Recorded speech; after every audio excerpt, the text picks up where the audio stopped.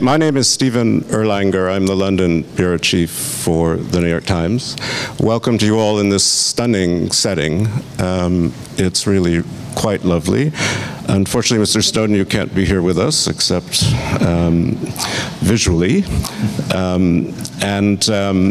We have about 45 minutes, and I hope this will go well. You're in the middle, Mr. Snowden, of an interesting moment for you. You're, in a way, the virtual star of a movie. There's a big campaign going on to try to get President Obama to amnesty you in some fashion before the end of his time in office. And sitting next to me, as I hope you can see, is Ken Roth, who's the executive director of Human Rights Watch, which has been one of the main organizers with the American Civil Liberties Union and Amnesty International in pressing for this amnesty. So the first thing, if you don't mind, I'd like to ask you, I mean, for many people, you're a whistleblowing hero, and for many other people, you're a traitor who broke your oath and betrayed your country. And for a lot of people, you're probably some combination of the two. So I just wanted to ask you in the most open way, having knowingly broken the law for reasons you've explained and fled the jurisdiction of the American courts, why should you be granted asylum? Well, first I would say that the question of whether or not I should be granted a pardon is not for me to answer. I'm not actually asking for pardon myself, because I think the whole point of our system, the foundation of our democracy, is a system of checks and balances. Central to that is the idea that no single individual should have an outsized influence in our discussions about how the system should work. Now, I sought to replicate this in the series of disclosures that I partnered with journalists to achieve in 2013. What I mean by this is that even though I had very strong feelings about the fact that the NSA's system of global mass surveillance was unlawful, it was unconstitutional. And eventually the courts did agree with me there. They vindicated me and found these programs had never been authorized by law and they needed to be ended.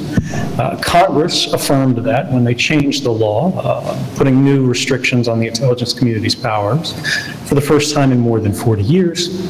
And even the President of the United States said this conversation has made us stronger as a nation, despite the fact that he can't condone what I did, which is understandable. But how does this get into that system of checks and balances? Well, the idea here is that even believed quite strongly about, I have never published a single document on my own. Rather partnered with journalists, some of the most respected names in news, outlets such as the Washington Post, The Guardian, the New York Times, of course, has also published stories from the archive, reporting for which these groups received the Pulitzer Prize for public service. Now, why did I do that? Again, it gets back to the idea that while I had these strong opinions, I felt that they should be reduced because I could be wrong, I could be some crazy person, and of course, I was not elected. Who am I to make these decisions? But this is why we have the free press in a democracy. And this is really what makes our First Amendment so powerful and such a model for the world. The government, yes, has many great powers, particularly as they relate to the handling of state secrets. But it is the press that is the foremost institution within our societies charged with determining what information is truly within the public interest to know. I mean, and it's for that reason, that I said, please guys, make an independent editorial judgment that I was not incorrect here, that these things are useful, and to hold back what's not, to give the government a chance to rebut those journalists' judgment, the editor's judgment, perhaps didn't have the whole picture, perhaps they missed some detail, so that they wouldn't put someone at risk. And that's why 3 years later, we can see that no individual has come to harm result. Now, in the pardon case, how this relates is that I'm incredibly grateful and fortunate to be able to experience the support of the world's 3 leading human rights organizations, Human Rights Watch, Amnesty International, and ACLU. But as to making the... We're frozen.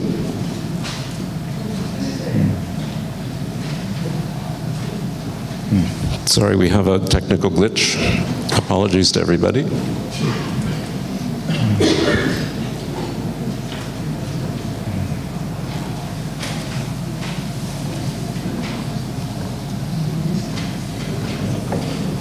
You all knew this was going to happen once, right? Forgive me, it seems we've had a small break in connectivity there. Athens, your microphone is showing as being muted in the system. Could someone working the software please unmute that so I can hear on the stream? Can you hear me? They can hear you. But can Mr. Snowden hear me? It's in the software. Mr. Snowden, can you hear me now? We can. Thank you. Okay, great. So, I mean, what I was going to ask you anyway was just press you a moment. Daniel Ellsberg is probably a similar analog to your case, a whistleblower, but he was also charged under the Espionage Act, but he did at least put himself forward, or was put forward for trial. I mean, part of the history of civil disobedience is being willing to take whatever punishment comes for the moral act of standing up against authority. So I would just ask you, in that context, why would you not return to face a jury in America, rather than remain stuck in Russia, which, you know, is hardly your perfect state? Of course. Well, the most important thing to say there first is that I never chose to be in Russia. In fact, I was seeking asylum in a third country when the United States canceled my passport when they heard that I had left Hong Kong. Yes. When I arrived in Moscow, I could no longer travel internationally. I applied for asylum in more than 21 different countries around the world, primarily within Western Europe. And unfortunately, we're still waiting to hear back, because every time one of those countries gets close, their phones start to ring in the State Department. But to the central question, which is a very intriguing question, and I think it's an important one for everyone to grapple with, is why have things changed since Daniel Ellsberg? And is it still civil disobedience?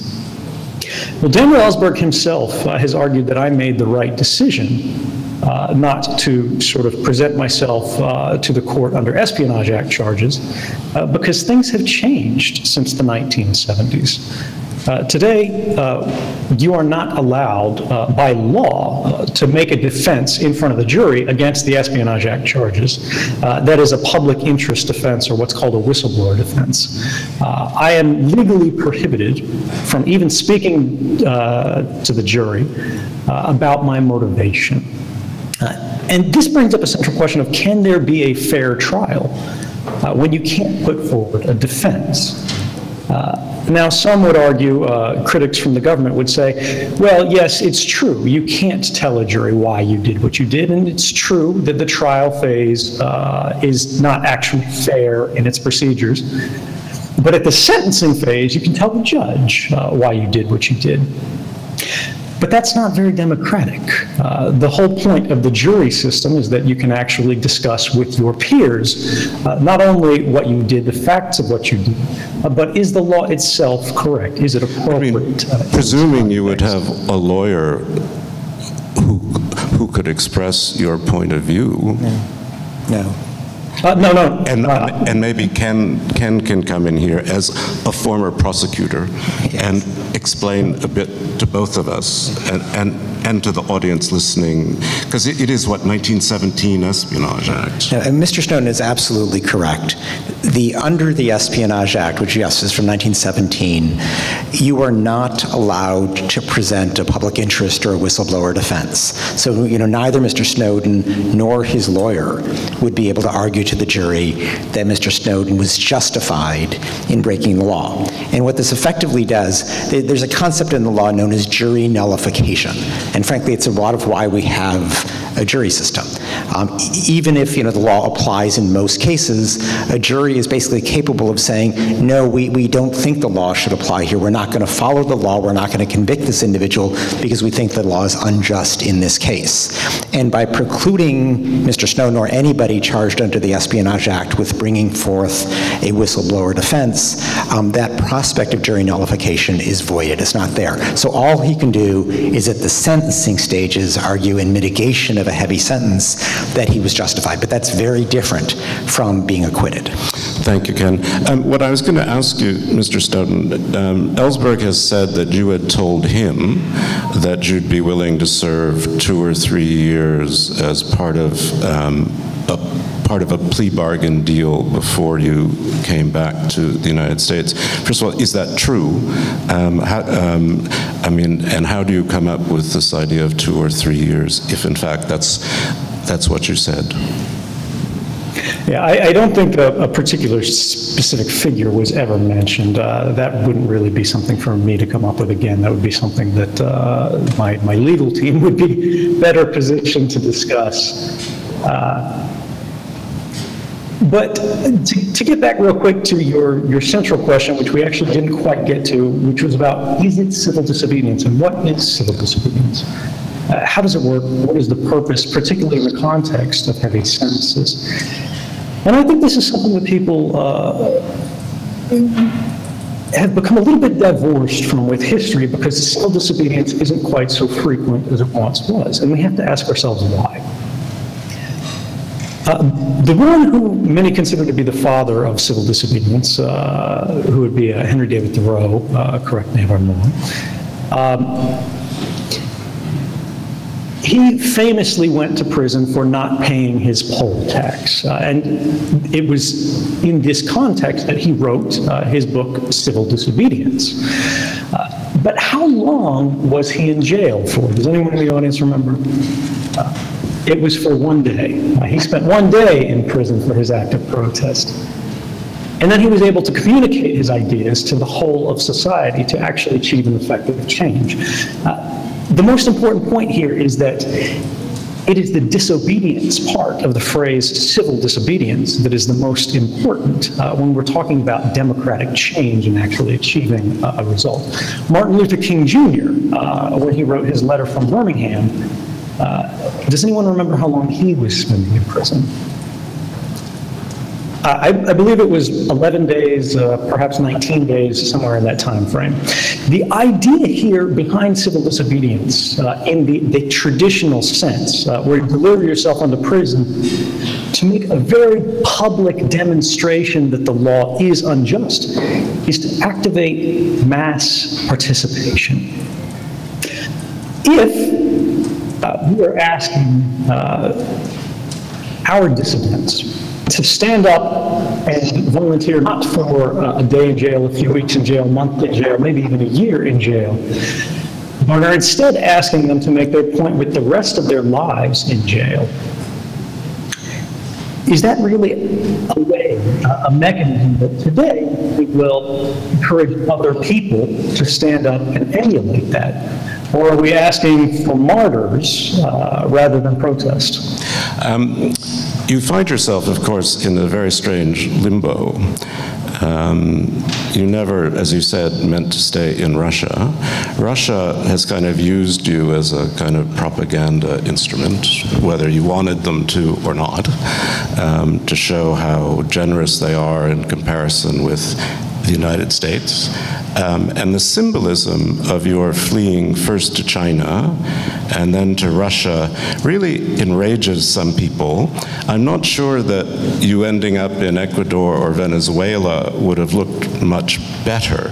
So I just wanted to ask you, do you have any regrets about those choices? No, because again, these weren't choices that really I put together. It's quite clear if you watch Citizen 4 or even the film that opens today, that I didn't really have an after-action plan because this was never about me. It wasn't what happened to me. My whole intention was to return this information to public hands through the journalists. After that, it was very much cobbled together. There's been recent reporting discussing how I stayed during the underground period with refugees. And the idea here is that my target at that time was actually Iceland. And again, while I was in the airport in Russia, I appealed to many other countries. When you ask this question, is it best for me to be in Russia? This, again, is not really a question for me to answer because I don't have the authority, I don't have the power to enter these other countries, but rather to ask perhaps the audience in Greece or Germany or France or Great Britain or any of our other allies. When U.S. policy has entered a situation in which they are constrained by appearances. They must take a position of being tough because they're trying to create a deterrent effect or whatever. Is it truly an act of hostility for our allied countries, for example, Germany, to welcome a whistleblower and say we won't extradite this individual to the United States because it would be a violation of international law? Or is that actually an act of friendship because they are mediating a situation and finding a better result, a kind of bridge between our worlds? Ken, do you have an opinion on that? Well, it would be a better result for you, certainly. I'm not sure what benefit it would necessarily bring Germany. What benefit would it bring Germany? From my perspective, again, I don't have very strong opinions on this because I don't think it's my place to say this, but it's been argued by many that the idea is that Germany is a country that supports human rights. They pride themselves on taking a prominent position in the defense of them. And Europe more broadly has positioned itself as sort of a global advocate for the progress of human rights. These kind of situations, again, let's stop talking about me, but let's start talking about whistleblowing in general. We need mechanisms for international arbitration of such claims. No country, regardless of whether it's the United States or China or France, is going to be very forgiving when one of their citizens has revealed them to be breaking very serious laws, prohibitions against the violations of human rights. And if countries can say, look, we're not taking sides here, we're simply adhering to the law, and there's no question that the Espionage Act, as defined under the international law context, is considered the quintessential political crime, and political crimes are exempt from extradition, that we go, let's stop talking about the rhetoric and let's start talking about the facts. Let's everybody cool down and start talking about how we can cooperate and build better defenses, build better systems so that we don't have these big points of contention in the future and things are a little bit more predictable. Come in here. Yeah, I'd like to just follow up on, why would it be in Germany's interest, say, or some European countries' interest to grant Mr. Snowden asylum?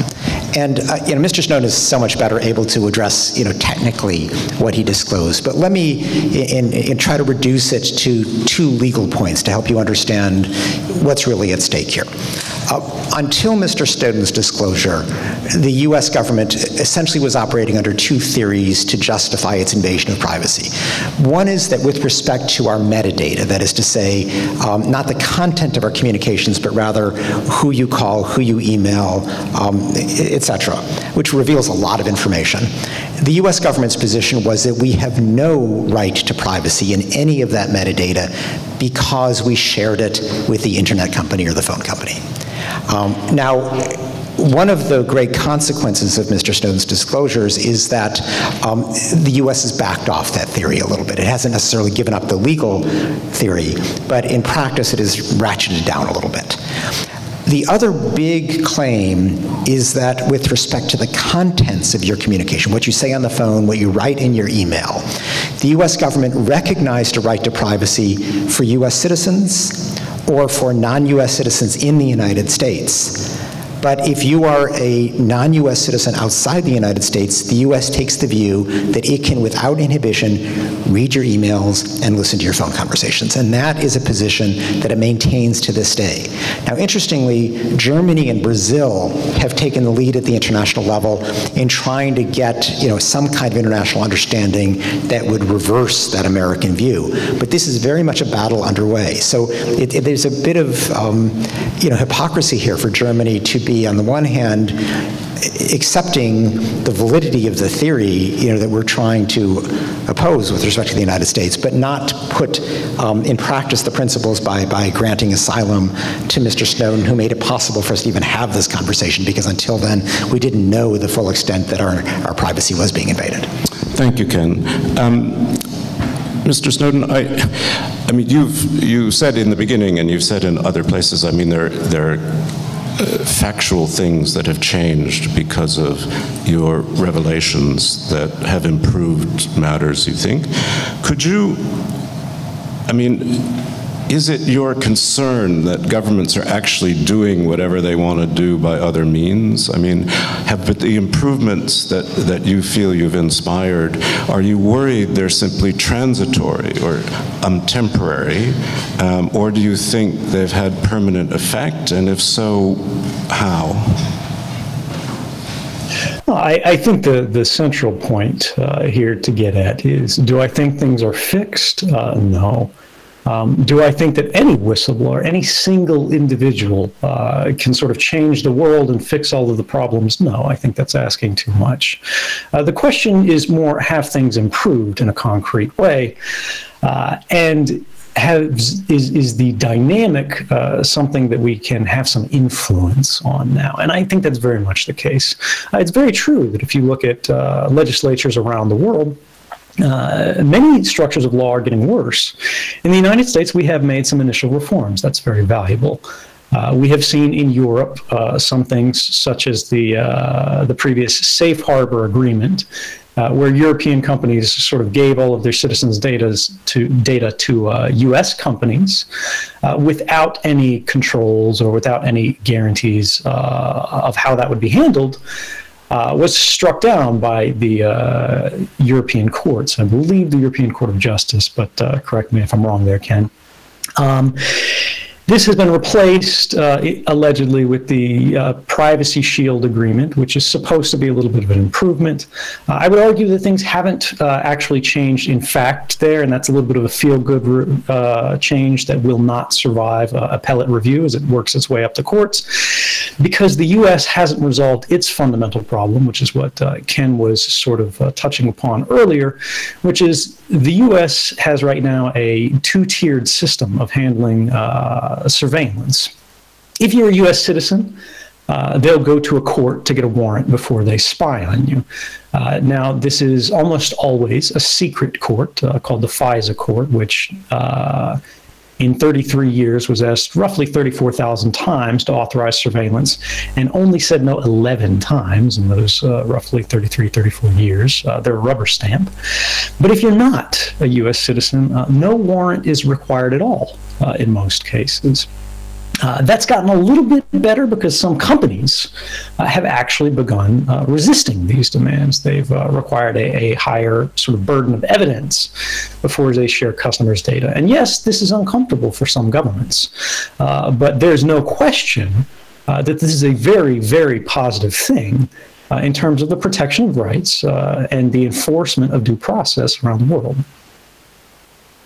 I wanted to get your reaction. You've probably seen it, but there's a man named Stuart Baker who had been a former general counsel for the National Security Agency, who's against a pardon for you. But what he said, and I'm curious what you think, he said he thought the benefits of the leaks, which were real, could have been achieved by leaking only 3 or 4 documents, and the public benefits of the revelations, in his opinion, lasted for a while. They prompted a genuine debate, but that in the end, in the years since then, a massive flood, quote, unleashed by Snowden, has been used to harm US intelligence and national interest. So what I just wanted to ask you, I mean, is there something to his suggestion that if you'd leaked less, you might have had the same effect? I mean, I know you don't believe you've caused irreparable harm to US intelligence, but do you have any worries in your heart of hearts, because things have moved on since you've been isolated, that in fact there might be some element of truth to that? No, but let's preface this a little bit. First off, Stuart Baker is fairly well known for being one of the wackier critics in terms of national security punditry. But let's presume, in good faith, that he's absolutely right. He's not, but let's presume he was for the sake of argument. What he's actually arguing here is not against me, it's against journalism. He's criticizing the journalists who are continuing to report on the archive and continuing to break stories that are actually changing law and policy today still. And this is uncomfortable for people from that perspective that believe in very expansive, very authoritarian interpretations of state power. Now, what does this mean when we're saying that journalists, it's okay if they run the first 3 stories, but after they run the next 3 or the next 30 or the next 300, that's too much. They need to stop. Who makes that decision? Should it be former national security officials such as Stuart Baker, or should that be the newspapers and the press more broadly? I believe that it should be the press. They're the best placed to make those decisions, and that's why we have the First Amendment. I'm certainly with you there. Can I also ask you, I mean, you've said you don't speak a lot of Russian. I mean, it's not a place you particularly wanted to be.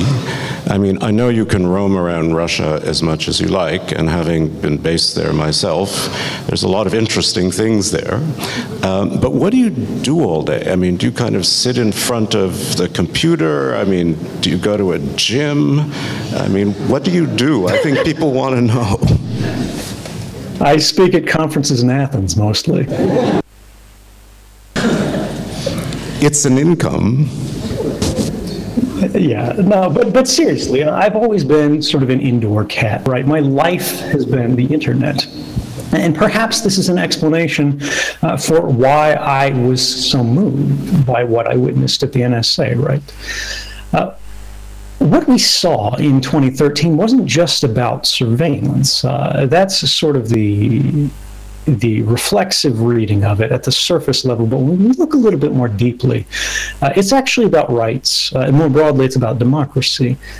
People talk about privacy, and they don't really understand what privacy means. When they think privacy, they think they're Facebook settings, right?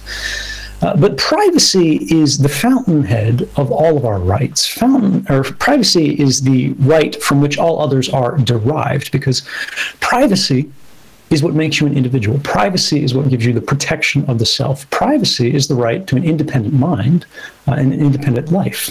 Freedom of speech, for example, doesn't have that much meaning if you don't have the protected space to decide what it is that you actually think, what it is that you actually want to say. The same for freedom of religion. if you can't decide for yourself what you want to worship, if you can't try new things without the judgment and influence of society more broadly, you'll simply adopt whatever is popular or whatever the state religion is, because that's all you can really try without being disincentivized by the judgment of others. And of course, even private property, right? You can't have anything for yourself. You are rather a part of a collective without privacy. And this, I think, is where we really start to get into the crux of the issue that we're seeing happen all across the internet today, is that privacy has a stronger case the less power you wield within society. If you're an individual, if you're not harming anyone, if you're all by yourself, you're not in public office, you don't really have any influence over anything, you are the target audience for which privacy was designed. If you're a public official, if you enjoy an incredible amount of privilege and influence, rather, transparency is intended for you, because it's the only way that we can hold you to the account of our standards, our laws, and be able to cast our votes in an informed way. And these things, I think, are often missed. But when you start to think about the dangers when we lose that, when everything you've ever done on the internet, every purchase you've ever made, everywhere you've ever traveled with a cell phone in your pocket is suddenly available to third parties, those influences, that chilling effect, that judgment begins to become a little bit more real, even if it's not being exercised. And at any point in time, during any change of government, in the wake of any election, whether or not those capabilities actually are being used in a direct manner can change instantly. You may be completely supportive of whoever's in charge of the NSA or any other intelligence service today, but what about tomorrow? I can see you spend your days thinking about these things, which is fair. I trust. Are you writing a book about, a sort of more considered book about these issues? I think about it. The thing with that is I've been very concerned from the beginning about making it very clear that I'm not profiting from the actions that I took in 2013. Yes, I speak as a means of survival because people go, you know, how do you live? How do you pay your rent and things like that? Would they rather I be working somewhere in Russia, or would they rather I be truly and demonstrably independent? Now that years have gone on and it's clear that I wasn't motivated by anything other than my stated beliefs, which is to try to fix this problem and make things a little bit better, not by directing what the direction of the future should be or saying, you know, this is how the law should change, but rather giving the public at least a chance, a say in the matter. Maybe it is time, but I haven't begun yet, no. You had said recently, I think, to Alan Rusbridger that you think of yourself as still working for the United States. Could you explain what you mean by that? The basic idea here is that being patriotic doesn't mean simply agreeing with your government. Supporting your government and attempting to defend their values doesn't mean simply saying, yes, okay, whatever you say. In fact, I would argue that being willing to disagree, particularly in a risky manner, is actually what we need more of today. When we have this incredible, often fact-free environment where politicians can simply make a claim and then it's reported without actually a critical analysis of what that means, what the effect would be, how do we actually steer democracy? How do we actually sort of guide the boat? But if we have facts, and if we have people who have actually worked with these capabilities, who are also participating in their democracy, maybe we can do a little bit better here. But I have to protest a little bit. Can we involve Ken a little bit more? Because he has an extraordinary amount of expertise that I lack. you want to come in, or are you okay? Okay. Yeah, that's fine. So, I mean, let me ask you this too. There are lots of indications that the Russian government or hackers working with the Russian government or for the GRU, I mean, some of this is obviously fuzzy because, as you know, hackers can hide, have been involved in the hacking of the DNC emails, and have basically published them through Julian Assange. And Julian Assange keeps saying there's more to come. Does that make you uncomfortable sitting in Russia? And do you sometimes feel, after all, you're a little bit there on their willingness? Do you find yourself, I know you've criticized them a bit, but do you find yourself self-censoring in what you say about Russia and its policies? Well, I think Ken has actually followed my statements on Russia. So to give him a question to answer here, Ken, would you like to sort of characterize my positions, or at least my public claims on these kind of issues? And your own beliefs, please.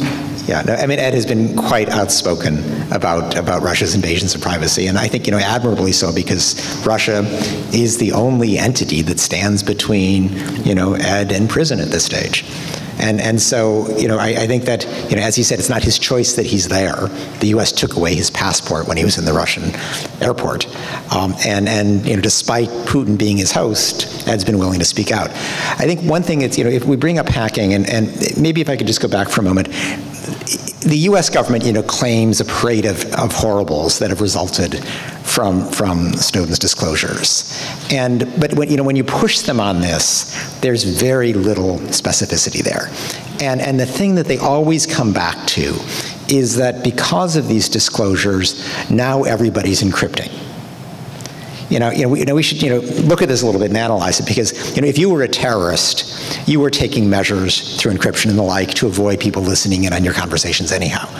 But what drives the U.S. government crazy now is that, the major companies that we use as we operate on the internet or on our phone are now moving to default end-to-end encryption. Meaning that, first of all, you are encrypted, and second, they are trying to take the key out of their own hands so that the government can't go to them surreptitiously and say, here's the subpoena, give us those emails, or give us, the records of those conversations, and don't tell the user, which is what they used to do. Now, this understandably drives them crazy, but in a sense, it's their own fault. By overstepping, they have, gone so far in undermining our privacy that, all of us, who value our privacy, frankly want this end-to-end encryption.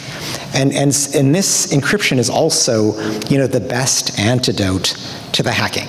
Because hacking is a real problem in today's world. Human Rights Watch is a huge target of the Chinese, the Russians, everybody, and we put ridiculous amount of resources into trying to fight against that. And encryption's the key to this. So, I frankly thank Mr. Snowden for alerting all of us to our vulnerability to this kind of hacking, and we now are moving toward a better, hardly a complete, but a better defense against hacking. So I just assume that your answer to whether you self-censor yourself in Russia is no, right? Yeah, no. I mean, the question here is not whether I'm censoring myself about Russia, which should be clear because I've made some very critical statements, which certainly were not in my self-interest, but I believe were the right thing to do. It's really more of where should my focus be? I'm not a fluent Russian speaker. It would be kind of crazy to expect that I would be. Moreover, I am literally a former CIA agent. When you combine these things together, the idea that I would have a lot of influence in shaping opinion in Russia, well, it's kind of clear that that would not be very effective. But in the United States, that's actually not the case. I am one of the only people who's recently worked with these programs of mass surveillance directly, who is able to comment on these openly. Everyone else in the United States, for one reason or another, has their speech chilled either by fear of prosecution, which would be the vast majority of individuals, or because they want to comment anonymously to journalists or whatever. They're sort of pushing the official line. We don't have the other line. We don't have the independent line there. So I have a unique value that I can provide to the conversation in the United States. But moreover, that's where my first loyalty lies, right? Should I try to fix the rest of the world first, or should I try to fix my own country first? This movie has just come out, and it was reviewed this morning, actually, by A.O. Scott in the New York Times. And I'm curious whether you recognize yourself. He said it portrays you as a nice, normal, humble guy, neither a zealot nor a megalomaniac. I mean, he basically describes you as very dull. And I wondered how you see yourself. Do you recognize yourself in that? You know, I am what I am. I'm never going to be the coolest guy on the stage. But that's okay, you know, because that's not what I'm going for. As long as we can keep the internet free and open, at least as much as possible, and we can improve things a little bit by bit, year over year, and I can do the things that I enjoy. For example, my work at the Freedom of the Press Foundation, where I serve as director, where we're trying to create new tools for journalists to protect their communications from being used against them, to identify them, to geolocate them, and unfortunately, in many cases, to detain or kill them, as was the case of Marie Colvin operating in Syria. I think this is a worthy cause that makes me feel good about what I'm doing. Even if it doesn't get as much attention as the things that I am sort of best known for, but even if it's a little bit nerdy, it's something that I enjoy very much and I'm very comfortable with.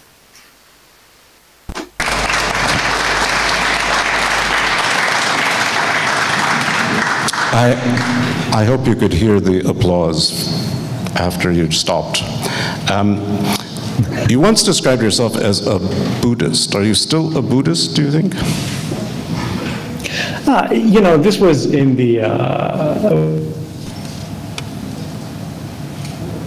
and they had a giant of sort of describe your faith. And I didn't see a box that mentioned agnostic. You know, I didn't want to go sort of full atheist on this one. But I didn't really want to put myself in a big box like that either. So that was sort of what I could consider maybe something close to my spiritual beliefs. But I've never been a Buddhist in strict terms, and I wouldn't describe myself that way today. The bottom line is that I'm not really sure how things work. I'm open to persuasion, but for now, I guess my focus is on more earthly tasks. And I'm sure you're not the first person who's faced such a list of choices and rebelled. I wanted to bring this to the audience a bit too. We have a big room here and a lot of people quite interested. I think we have time for a couple questions. Can I see a hand? There's a woman with her hand up there. Could you identify yourself also? Hi. And then try to not make a comment but ask a question. Thank you. Hi, this is Lulu. I'm a journalist from China. It's a very simple question. A family in Hong Kong hosted you when you were there. I want to ask if you are able to communicate with them afterwards, and do you know how they are doing these days? I haven't been able to communicate with them directly. No, I have been able to communicate with them through the lawyer that represented us both. The only thing that I can say, though, is thank you.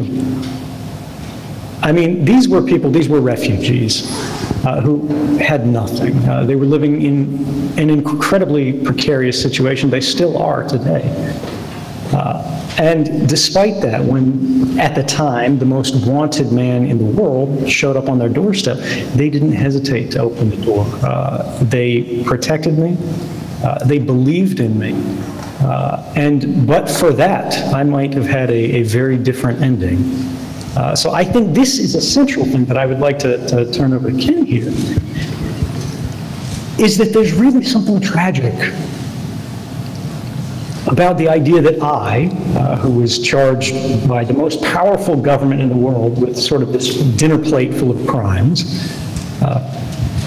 could finally receive asylum, at least temporarily. Right now, I have permanent residence as opposed to asylum. But 3 years later, these individuals, who are legitimate refugees, who have lived through torture, they've lived through human rights abuses, still have not. What is wrong with our policies, with our structures for assessing people who are legitimately fleeing very dangerous situations?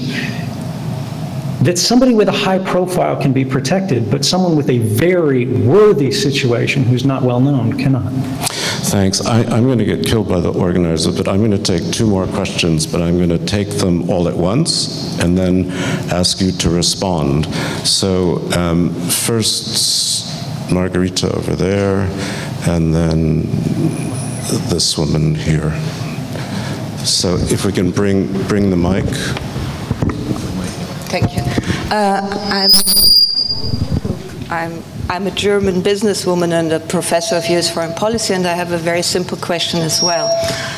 If I would imagine to join the German Secret Service, which I would never do, I would think this is not a girly camp, but a very dark room. So I would more or less know what I would expect, and I would expect that they violate the laws as all intelligence services do, the Germans, the French, the Brits, the Americans, the Chinese, the Russians, and everybody else. So I have a question in terms of your credibility. I think you're a perfect investigative journalist, but wouldn't it have been much better, you would have said this, honestly, that you went there to find out what you did, which I think is superb, but to pretend that you went there for another reason, I have really difficulties to believe. Well, it's important. I mean, let's just wait for the second question, and then you can answer as you please. Okay. Sorry, Dominique Lamoureux. And then this woman. But go ahead. Okay, so very quickly. It's very interesting that we had exactly the same debate more than 2,000 years ago here in Greece with Sophocles theater play, and with Antigone and Creon. And today Antigone is a hero, and nobody, I think, will support Creon. And I just want to know if Mr. Snowden believes he is Antigone. Yes, please. And identify yourself. Hi, I'm Alexandra Pascalidou. I just want to ask you, will you vote at the American elections? And what's your opinion about Trump and Hillary? Mr. Snowden, over to you. Okay, I'll answer the voting one first because that's quickest. I will be voting, but as a privacy advocate, I think it's very important for me to hold out for everyone else that there should never be an obligation for an individual to discuss their vote. And I won't be doing so with mine simply to uphold that sort of standard. What I will say about the candidates is I'm disappointed that we're not hearing very much about the Constitution this election cycle. We're not hearing very much about our rights. We're not hearing very much about the values that we should be putting forth as a nation that don't merely benefit this group or that group, but benefit all of us everywhere. The question on Antigone, actually, I'll kick to you, Ken, to give you one that's a little bit more literary, and then I'll take the final one after that. I mean, I don't think we necessarily need an answer on Ken's version of Antigone. So why don't you just go ahead? Okay. On the last one, the thing is, you know, I don't really believe that you went to the agencies or whatever for whatever reason with thinking it was okay. It's important to understand that I didn't start working for the intelligence agencies in 2013. I signed up for the U.S. Army in 2004. I was a very different person at that age. It took exposure to many different things over a great deal of time to actually influence my thinking and make me question things that I had simply presumed without really looking at. But there was a much deeper question sort of embedded in one of the presumptions, the premises of your question, which is that if you go to work for an intelligence agency, you expect that they break the law. You expect that that's all right. That's what they do. But is that always the case? And if it is, does it have to be? It's true that many intelligence services do and have broken the law in the past. But we've also inherited many of these policies of intelligence services from periods of total war, where we're worried about naval blockades, we're worried about infiltrators sabotaging our factories, and things that are simply no threat today. And in any period of total war, we see exceptions to rights, prohibitions, and infringements on our rights routinely that we wouldn't justify in other times, in other periods.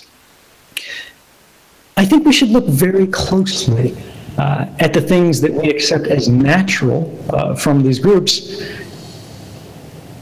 not just in historical contexts, but in the modern one.